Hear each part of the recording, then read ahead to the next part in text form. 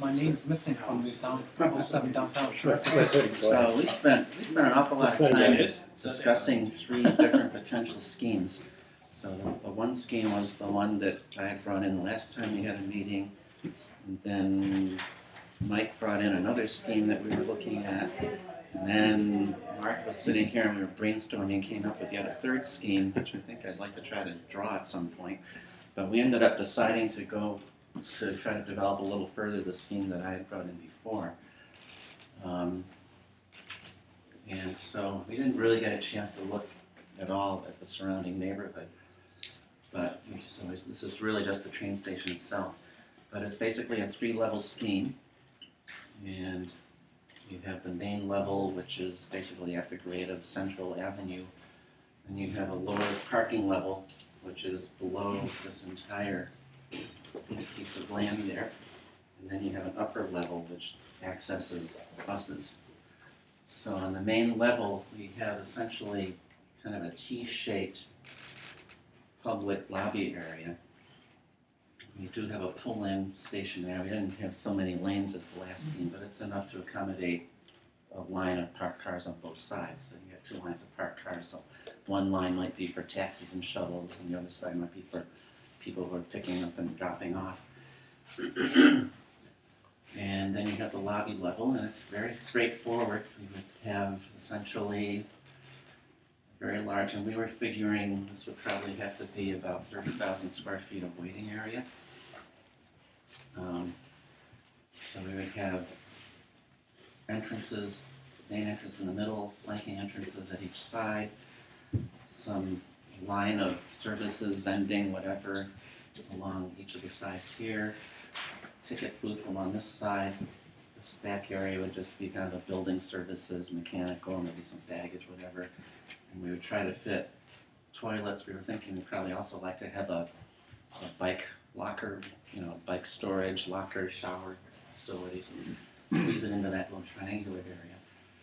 And then if you're taking the train, you're at grade level, you simply follow the tunnel staying at grade, and that's pretty much the route of the old existing tunnel.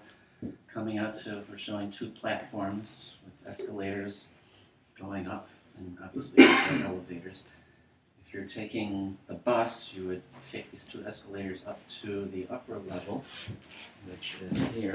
And the upper level is simply a mezzanine with the space. You got the circulation route taking you out to the bus platform. The space on either side could be, one side might be like a bar, the other side might be a little sit-down restaurant area. And then the bus platform will be up here. And what we've been doing is bringing the buses in. Now we're making them go uphill, but they're far away. Taking this right turn off of Joseph Avenue, following essentially that old dirt road that's already there, coming up to here, then they can continue at that level all the way across St. Paul and join the inner loop. Parking level below, you probably have an entrance level off of Clinton.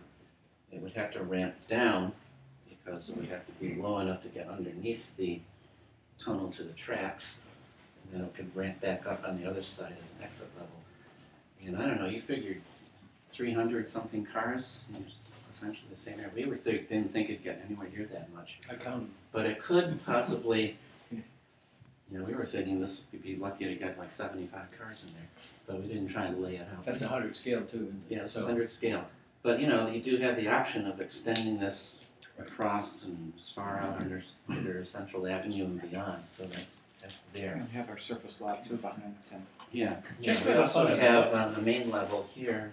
Does anybody know the rock situation there? Like when they were doing the expressway, did they have to blast away? I think if you drive through the inner loop, you see a lot of rocks. Yeah. So that's an issue. So you can't go down a whole lot. Yeah. Well, you could. But most of what's there And now St. is Paul fill. Street is 12 feet below grade. Yeah. We do have a parking area up in here. And we see this as an area that could be future building expansion. It could become a multi-level parking. It could become another development site. So it's kind of a flexible area. For now, it's additional just surface parking accessed about at that point. And the whole concept of this thing is that you come off the train or the bus, you enter into this space, and you have this amazing view of the city.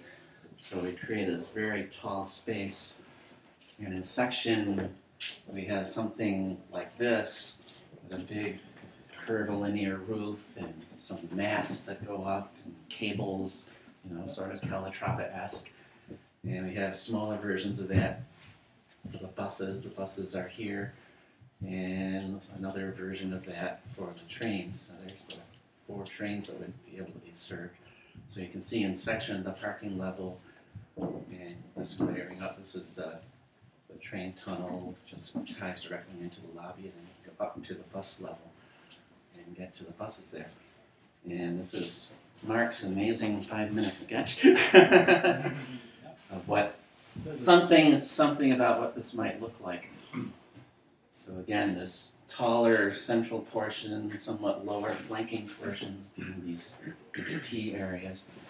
You know, very, very glassy all the way across there, and a big clock, so you know what time it is. And you know, I think very similarly to what the last team showed, we would like to see this area really become very much this great civic space that enters. I like the idea of the flanking buildings on either side, you know, because this is rather large. And you know, as you were talking about the post office, it really occurs to me, boy, I bet you could turn that into a great hotel. And you know, maybe you could hollow out the center and pop a little bit more of a tower or something, but that could be a really great thing. So, I don't know, anything else we want to say, Mark? No. Mike? That's perfect. Good enough? Okay. Any questions?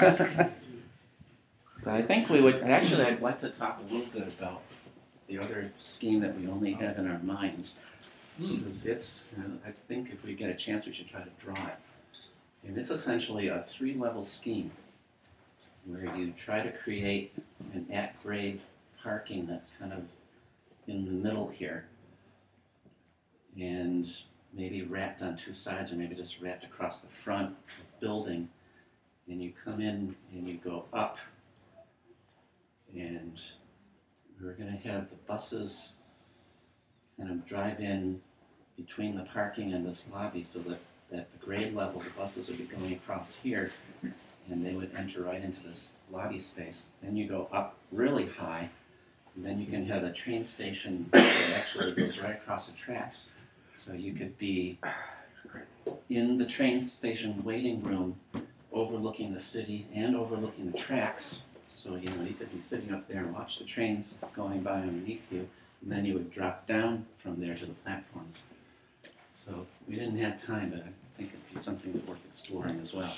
We figured that's probably the high budget option. That's like the Claude Bragdon scheme that didn't get built, and this is more like the Claude Bragdon scheme that did get built.